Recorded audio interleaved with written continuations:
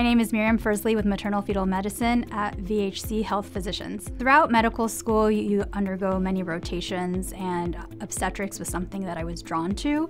I loved the hustle and bustle of every day, loved the uncertainty of the day, and it was a very happy time in people's lives that I got to share a part of. And women's health is mainly what drove me to obstetrics, and then I just honed in on becoming a high-risk physician. I really take the time to answer all of my patients' questions and concerns, and if I don't know the answer to a question, I definitely follow up after our visits, either through a phone call or another, a video visit, in order for them to feel really reassured that we were able to address all of their questions. If there is an anomaly that's noted at the visit, again, just providing the patient with ample support and resources is usually the way that we build our trust and our relationship with our patients. Very early on in my career, I took care of a patient who had twins.